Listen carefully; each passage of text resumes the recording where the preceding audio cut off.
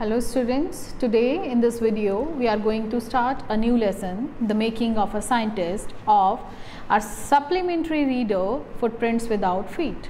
This is chapter number 6 of your textbook.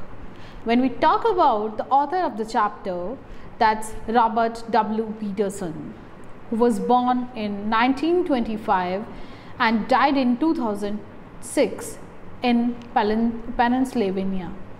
He was an American newspaper writer who later became a freelance author of magazine articles and books, especially on the topics of sports and scouting.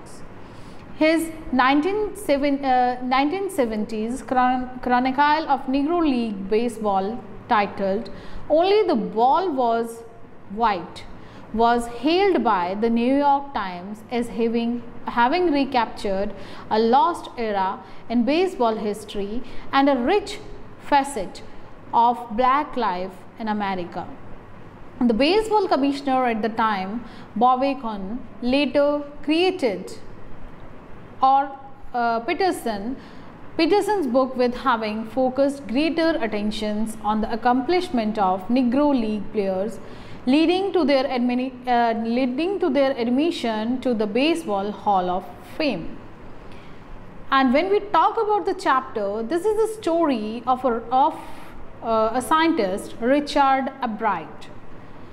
He has received the Cyril Scholar Award and the Sergei Plo Award of Biochemistry and Molecular Biology. It was his fascination for butterflies that opened the world of the science to him, and you can see the picture of Richard Albright on your screen here. It was his fascination of the butterflies that opened the world of science to him.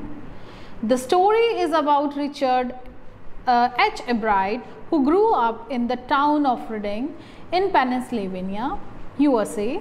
As he did not have much to do there, collecting things was his hobby.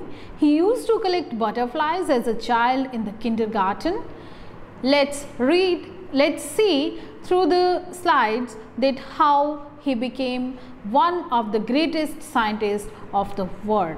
So here in this video we are going to discuss the summary of the chapter, the making of scientist. Richard H. Albright. And the name of the chapter is The Making of Scientist by Robert W. Peterson. Richard H. Albright, at the age of 22, stunned the scientific community with the innovative theory of cells.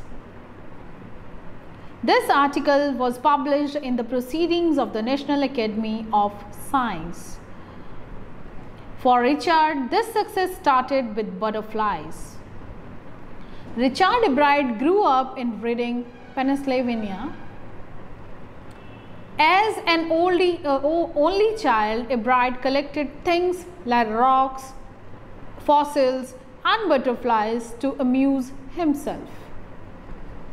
By the second grade, Albright has collected all the 25 species of butterflies found in Reading, and the list of these 25 species of butterflies has been given to you on your screen, and this you can see on your reader also, or textbook also. So Albright's interest in the butterflies might have waned after the 8th grade had it not been for the book The Travels of Monarch 10. The book charted the migration of monarch butterflies from the United States to Central America. At the end of the book, readers were invited to study butterflies and tag them for research. Inspired by the book, Albright decided to tag his own butterflies. However, the butterfly season in Reading was only 6 weeks, which made it difficult for Albright to tag many butterflies. So he decided to breed monarch butterflies in his basement. Then in the 7th grade, after losing in the country science fair, Albright learned the real science was about experiments rather than displays. His competitive spirit was kindled and he wrote the author of the travels of Monarch 10th, Dr. Urquhart, for ideas.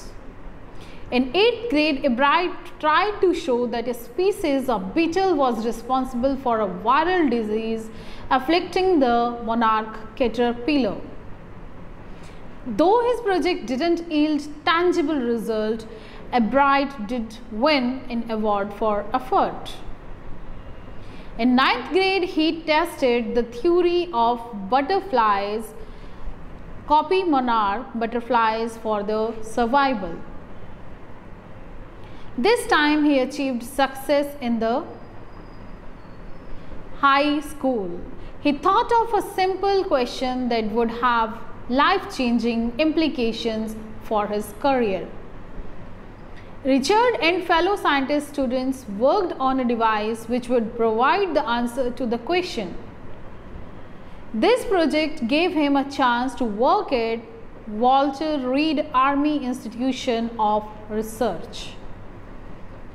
It also got him an entry to the International Science and Engineering Fair.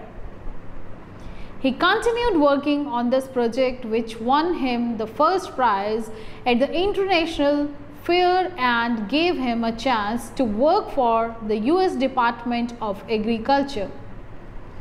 As a next step in the project, Ebrard grew cell from the monarch's wings to expand on his theory. Next summer, after completing his first year at Harvard University, Richard went back to the Department of Agriculture.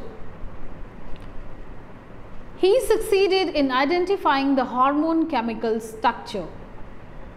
Following this, he discovered how cells could read their DNA. First, he found the cell, then nucleus, then chromosome in the nucleus, and DNA in the chromosomes. Peterson states that, Peterson is who? The author, that if Richard manages to prove his theory, it will revolutionize the understanding of life and life's processes. While working on expanding this theory with his colleague James R. Wong, Albright also graduated from Harvard University. Ebrard Peterson writes, not only is a gifted scholar but also a debate champion, an all-round sport person and expert photographer. So he became gifted scholar, debate champion, all-around sports person and expert photographer. While competitive, Richard was also believes in giving the best effort that he could.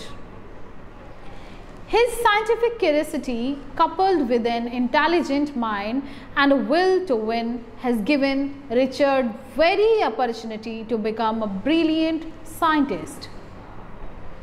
Peterson believes this combination makes for an extraordinary scientist. So that's all about the summary part. Today, in this chapter, we have seen the summary that how Ebrard became the famous scientist and how he discovered many things. And in the next video, we will do the explanation of this chapter line by line. Till then, please study the text of your textbook and see this summary part also. Thank you very much.